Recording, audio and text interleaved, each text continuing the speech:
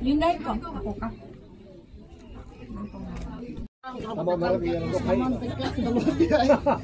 Dia lalang kai. Tekan akhirnya malah tinti. Taluhan dia. Beken kiloan kawal tenda betekan. Tenu kuai ya. Tenu juga tekan. Tenu hatu tener. Karena langsung doang ya. Itu baik-baik. Jadi mangat ketun ketawa bisa bujur di hasanirna wendo itu. Durambo wendo itu. Akeng kujitu na bunyo. Naray awo talu kau. Tutu.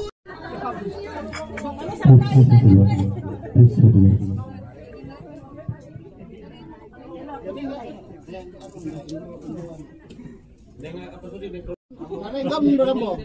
Kalpen.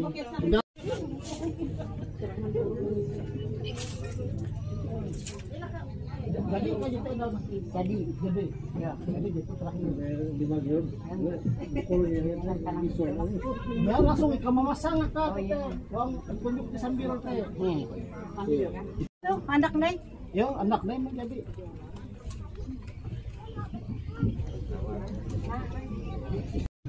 dia bisa jelaskan ya dalam rangka ini dalam rangka sebenarnya tadi pagi sudah kita laksanakan pemenuhan jalan adat.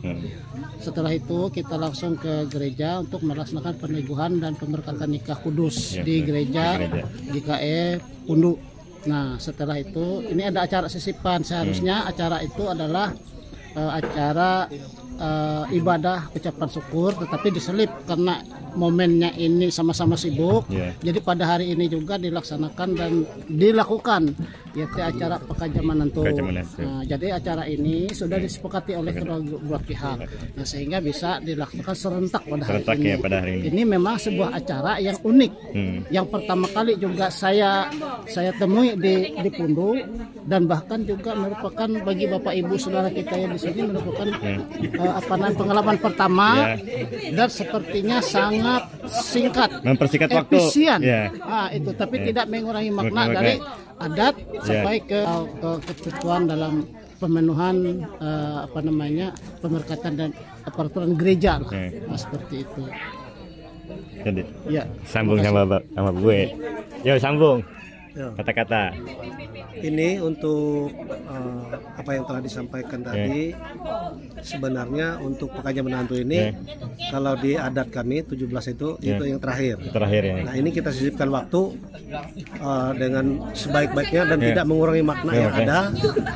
Pada siang hari ini pekaja menantu sudah dilaksanakan. Mungkin seperti itu.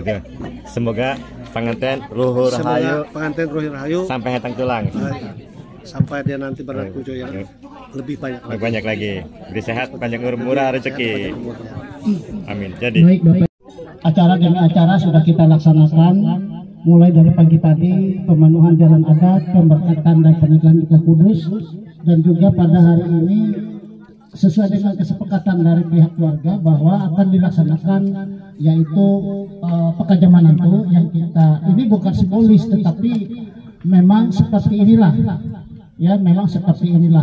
Namun pada kesempatan ini merupakan pengalaman pertama bagi kami juga bagi Bapak Pendeta juga pengalaman di sini bahwa yang berbarengan seperti ini dan sepertinya merupakan pengalaman bagi kita yang menyaksikan acara ini. Nah baik Bapak Ibu sekalian, acara yang terakhir hari ini adalah ibadah syukur. Kami ucapkan terima kasih kepada Bapak Pendeta Anisnu Abdiku MTH yang sudah siap hadir, dan juga kami ucapkan terima kasih kan kepada Bapak Ibu Penetua atau diakon yang bertugas pada hari ini, yaitu khusus di lingkungan 2. Sekali lagi saya atas nama keluarga menyampaikan ucapan terima kasih kepada Bapak Ibu, saudara sidang jemaat dan seluruh keluarga dari warga pihak mempelai laki-laki maupun perempuan yang ikut ambil bagian dalam pelaksanaan acara kita sepanjang hari ini. Demikian yang bisa kami sampaikan kepada kita semua, dan untuk ini kami serahkan waktu sepenuhnya untuk ibadah, dan kami serahkan kepada penetua atau diakon yang sudah ditunjuk oleh majelis. Silakan. Baik Bapak Ibu jemaat, selamat siang, salam sejahtera bagi kita semua. Puji dan syukur kita naikkan kepada Tuhan Yesus Kristus, di mana kita diberikan kekuatan kesehatan untuk bisa beribadah pada siang hari ini. Baik Bapak Ibu jemaat, untuk mengawali ibadah kita pada siang hari ini, Bapak Ibu jemaat diundang bangkit berdiri, kita menyanyi dari Kidung Jemaat nomor 46. Kemudian sekaligus nanti kita juga menerima kotum dan salam. Kidung Jemaat 406, besarkan nama Tuhan. Besarkan nama Tuhan, haleluya. Kasih-Nya tak berkurang, haleluya. Sekalipun keluhan menimpa umat-Nya, berkat-Nya ditemukan, haleluya.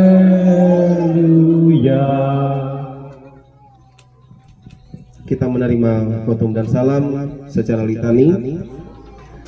Pertolongan kita adalah dalam nama Tuhan yang menciptakan langit dan bumi. Kasih karunia dan damai sejahtera dari Allah menyertai kamu. Amin. Silakan duduk kembali. Sebelum kedua mempelai yang berbahagia mengucapkan ucapan syukur, kembali kita memuji kebesaran nama Tuhan melalui Kidung Jemaat nomor 299, baitnya yang pertama, bersyukur kepada Tuhan. Bersyukur pada Tuhan, bersyukur kepada Tuhan, sebab Ia baik.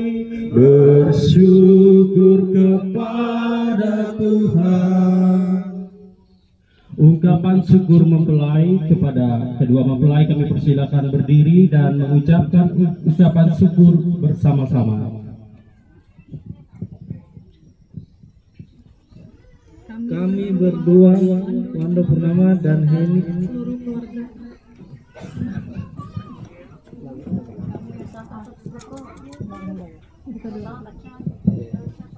kami berdua, Wando Purnama dan Heny Suryani serta seluruh keluarga mengucap syukur kepada Tuhan Yesus yang telah menyertai seluruh rangkaian acara pernikahan kami.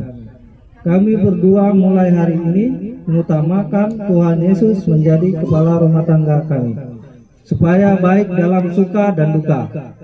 Kami berdua tetap setia sampai maut memisahkan kami. Silakan duduk kembali.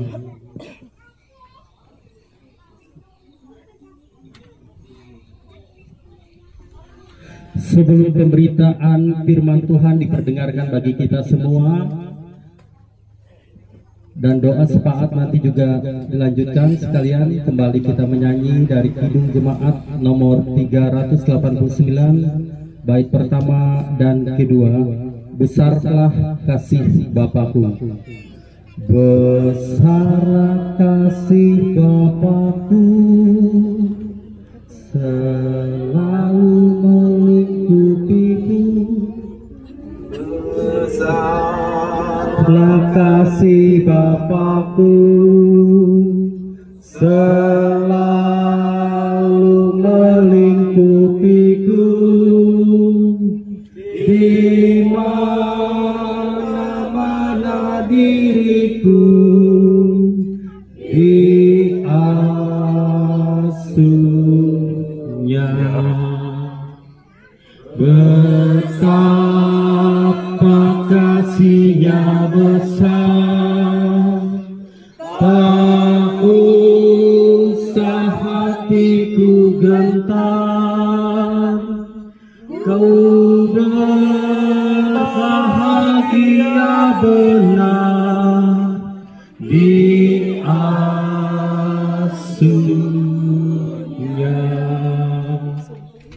Selanjutnya selanjutnya pemberitaan firman Tuhan. Kita berdoa sebelum merenungkan firman Tuhan. Mari kita berdoa. Tuhan Yesus, Kepala setiap rumah tangga, kami bersyukur karena telah dilaksanakannya peneguhan pemberkatan nikah Saudara Wando dan Saudari Heny.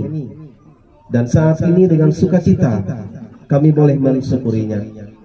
Dalam syukur kami akan merenungkan firman-Mu bersama. Tuhan, tuntun kami dengan Roh Kudus. Dalam nama Tuhan Yesus kami berdoa dan mengucap syukur. Amin. Shalom. Selamat siang, salam sejahtera bagi kita semua. Mazmur 133 ayat 1 sampai 3 menjadi nas perenungan bagi kita pada siang hari ini. Mazmur 133 ayat 1 sampai 3 dengan judul Persaudaraan yang Rukun yang berbunyi demikian. Nyanyian Ziarah Daud. Sungguh alangkah baiknya dan indahnya apabila saudara-saudara diam bersama dengan rukun, seperti minyak yang baik di atas kepala meleleh ke janggut, yang meleleh ke janggut Harun dan ke leher jubahnya, seperti embun gunung Hermon yang turun ke atas gunung-gunung Sion, sebab kesanalah Tuhan memerintahkan berkat kehidupan untuk selama-lamanya. Amin. Shalom. Mempelai, keluarga dan jemaat yang terkasih di dalam Tuhan kita Yesus Kristus, dalam rumah tangga tentu rukun itu diperlukan ya, dan diidamkan oleh semua keluarga rukun. Dan Andar Ismail kemarin saya pernah sampaikan dalam katekisasi nikah, dia mengatakan bahwa dalam rumah tangga itu pasti selalu ada ribut rukunnya. Tetapi kemudian tentu rukun itu yang selalu diupayakan. Tidak pernah orang mencari-cari ribut ya. Pasti selalu diupayakan bagaimana supaya rukun. Rukun pasti selalu diupayakan dengan berbagai macam cara. Kadang merendahkan hati, merendahkan diri supaya rukun. Itu menjadi upaya-upaya yang dilakukan. Dan Bapak Ibu pemazmur menyatakan bahwa rukun itu menjadi bagian penting dalam hubungan persaudaraan, tentu juga hubungan suami istri diperlukan rukun. Karena ketika rukun, maka energi-energi positif itu pasti akan keluar. Sehingga ketika rukun, banyak hal yang bisa dirancang, banyak hal yang bisa dilakukan, yang dikerjakan, banyak hal yang bisa didapatkan. Makanya kalau rukun itu enak komunikasinya ya, kalau rukun. Coba kalau lagi kelahi, sulit komunikasinya. Suami istri ya. Ketika rukun, mau ini itu nyaman kita. Karena lagi rukun. Tetapi coba kalau ribut, sulit. Mau ini, dia lagi ribut ya. Dia lagi marah, kita mau mengatakannya, ya pasti nanti disambar dengan marah juga ya. Sulit ya. Begitu juga ketika kita ingin merancangkan sesuatu ke depan. Kalau lagi rukun, enak kita mengatur, merancang segala sesuatu mudah. Mengerjakannya sama-sama juga mudah.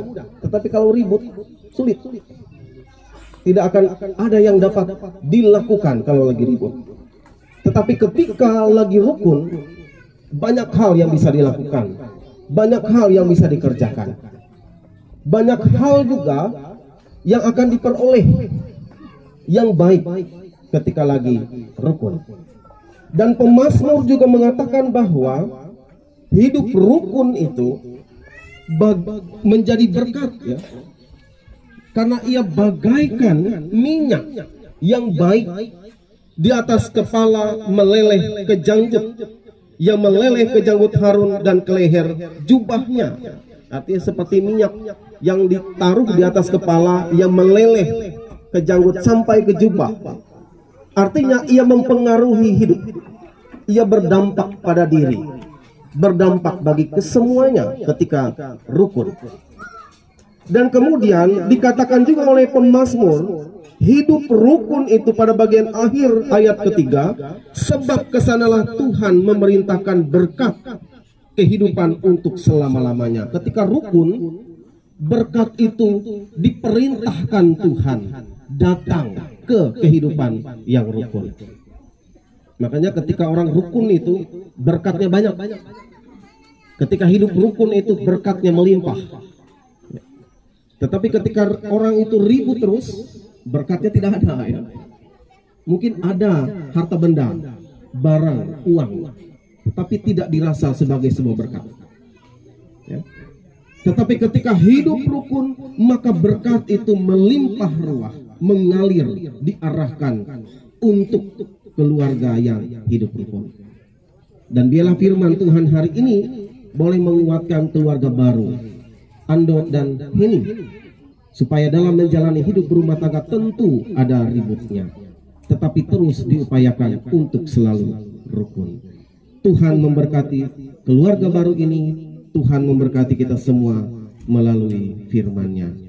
Amin. Kita bersatu dalam doa, kita berdoa. Terima kasih Tuhan atas firman-Mu yang telah kami renungkan, meteraikan di dalam hati kami.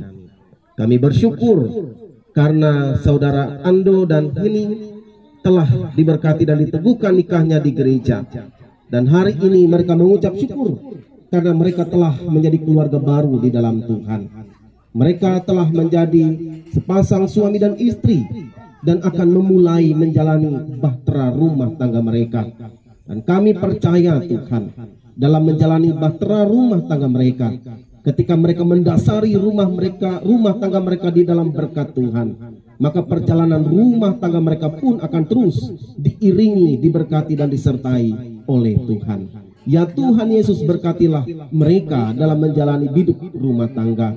Ando sebagai kepala keluarga, sebagai suami, sebagai ayah bagi anak-anak, diberkatilah ia agar diberikan hikmat, kebijaksanaan, akal budi, dan Tuhan hadir memimpin kehidupannya. Begitu juga untuk Heny, Tuhan memberkati dia dalam tugas tanggung jawab sebagai istri, ibu rumah tangga, ibu bagi anak-anak. Diberkatilah ia, diberkatilah rumah tangga mereka, diberkatilah anak-anak mereka, diberkatilah berbagai harapan, rencana, cita-cita mereka, diberkatilah hidup dan kehidupan mereka. Diberkati pula orang tua, baik dari Ando dan Heny, agar mereka juga dipenuhi sukacita kebahagiaan, dipenuhi berkat-berkat Tuhan, kekuatan, kesehatan, umur panjang dianugerahkan. Seluruh keluarga yang mendukung mereka berdua untuk berumah tangga, Tuhan juga memberkati. Begitu juga seluruh sidang jemaat-Mu diberkati oleh Tuhan. Ya Bapa di surga, kehidupan kami semua kini dan selama-lamanya hanya kami serahkan dan pertaruhkan di dalam nama Tuhan Yesus Juru Selamat kami, yang sudah mengajarkan kami doa Bapa kami yang kami ucapkan bersama-sama demikian. Bapa kami ada di surga, dikuduskanlah nama-Mu, datanglah kerajaan-Mu, jadilah kehendak-Mu di bumi seperti di surga. Berikanlah kami pada hari ini makanan kami yang secukupnya, dan ampunilah kami akan kesalahan kami, seperti kami juga mengampuni orang yang bersalah kepada kami. Janganlah membawa kami ke dalam pencobaan, tetapi lepaskanlah kami daripada yang jahat, karena Engkaulah yang mempunyai kerajaan dan kuasa dan kemuliaan sampai selama-lamanya. Amin. Bapak Ibu jemaat, sekarang ada kesempatan bagi kita untuk menyerahkan persembahan syukur kita. Sebelum kita menyerahkan persembahan syukur kita, maka dengarkanlah nas pengantar berikut ini. Berilah kepada Tuhan kemuliaan namanya, bawalah persembahan dan masuklah menghadap Dia. Sujudlah menyembah kepada Tuhan dengan berhiaskan kekudusan. Sebelum kita menyerahkan persembahan syukur dengan tulus ikhlas, marilah kita berdoa. Mari kita berdoa. Segala kemuliaan, puji dan hormat kami naikkan padamu Bapa. Sukacita yang kami rasakan hanya berasal daripadamu. Berkat-Mu nyata dan tiada berkesudahan. Melalui kekuatan dan kesehatan yang Kau anugerahkan bagi tubuh dan jiwa kami, begitu juga dengan usaha dan pekerjaan.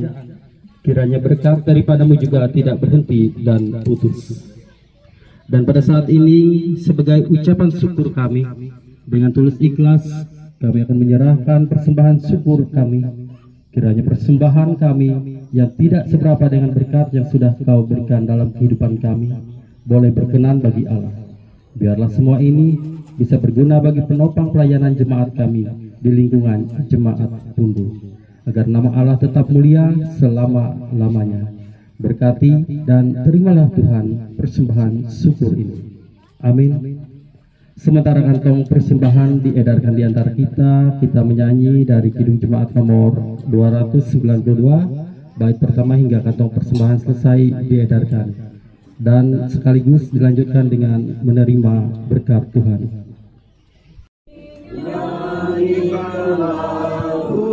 Yang merdu, bunyikanlah gambus kecapi, mari memuji Allahmu.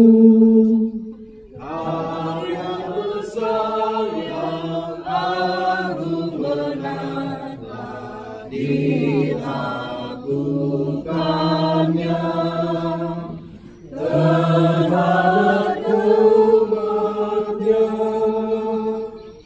Israel pun atas berkatnya riang gembira bermazmur, ikut serta kita percaya dan kepadanya bersyukur. Tuhanlah baik, kasih-Nya ajaib kekal selamanya. Terpuji namanya. Bait ketiga. Dulu telah dari himpitan Ia bebaskan umatnya, habis mendung Ia berikan sinar mentari yang cerah. Puji terus Yang Maha Kudus, lebatmu yang berhak, dinantinya berkat. Selanjutnya kita akan menerima berkat Tuhan.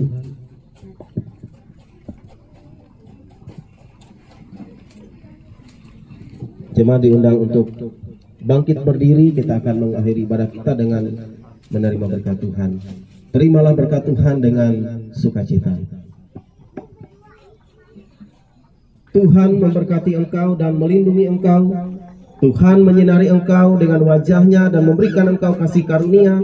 Tuhan menghadapkan wajah-Nya kepadamu dan memberikan engkau damai sejahtera. Amin. Amin. Amin.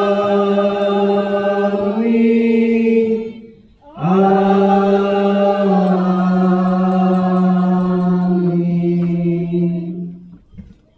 Ibadah selesai, selanjutnya kami akan serahkan kepada yang bertugas atau kepada pihak keluarga.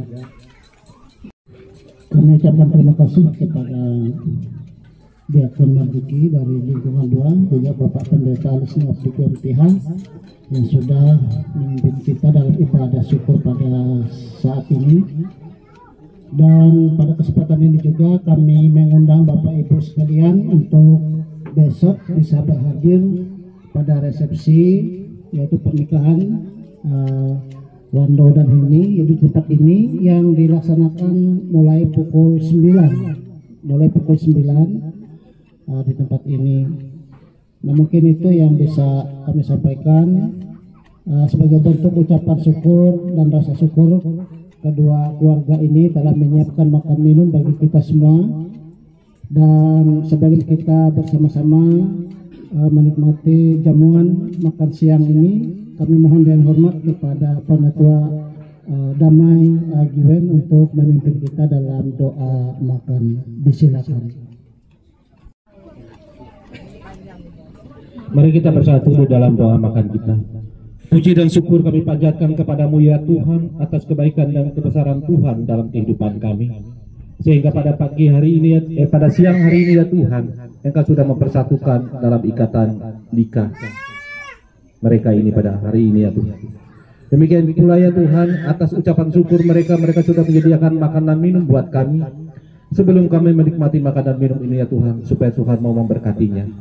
Sehingga semuanya boleh menjadi berkat, pertolongan dan kasih setia rahmat Tuhan berkelimpahan di dalamnya. Sehingga kami tidak sekedar untuk makan, tapi kami boleh menikmati semua pertolongan Tuhan. Kami serahkan makanan minum kami hanya di dalam nama Yesus. Kami berdoa dan mengucap syukur. Amin.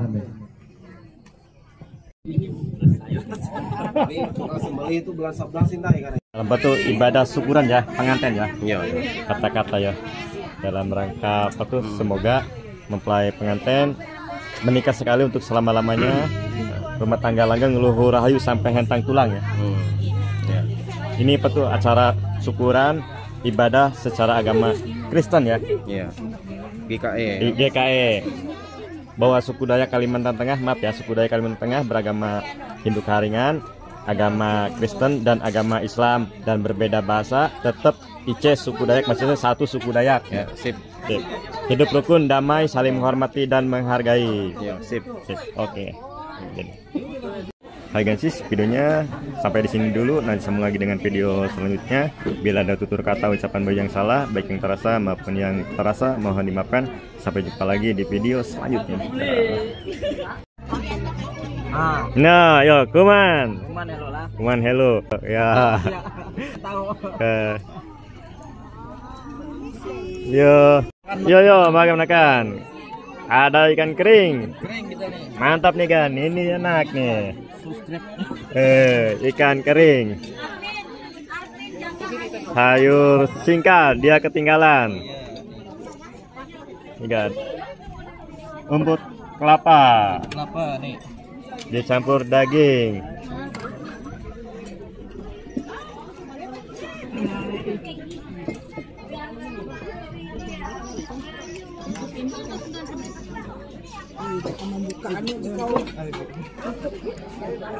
Ini kan tempo hari ada gadis si bawi pakai nak.